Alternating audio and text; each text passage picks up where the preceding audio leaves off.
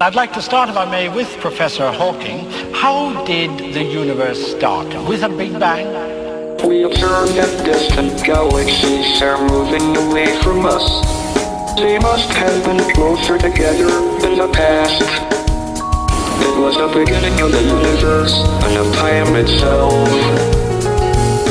Anything that happened before the Big Bang could not affect what happened after. The poetry of the expanding universe, the poetry of the complexity of life. We're not normally equipped to understand, and science gives it. Science is opening your eyes to the wonderfulness of what's there. Science is opening your eyes to the poetry of the expanding universe. To come to you, Carl Sagan, could you help me by putting into layman's terms what was involved with this Big Bang? The early cosmos was everywhere white hot. But as time passed, the radiation expanded and cooled. Then little pockets of gas began to grow, steadily brightening. We call them the galaxies.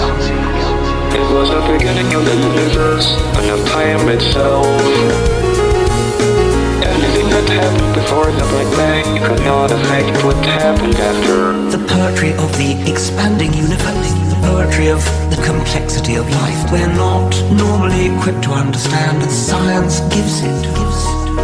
In the Big Bang we had equal amounts of matter and antimatter, and as soon as these met each other, they annihilated together. And this battle played out whilst the universe expanded in its first minute of existence. They annihilated together. And this battle played out whilst the universe expanded in its first minute of existence.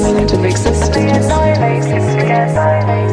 It's not all that hard to detect the Big Bang. All you need to do is change the channel until you come between two stations. All you need to do is change the channel. About 1% of the snow and noise comes from the Big Bang itself.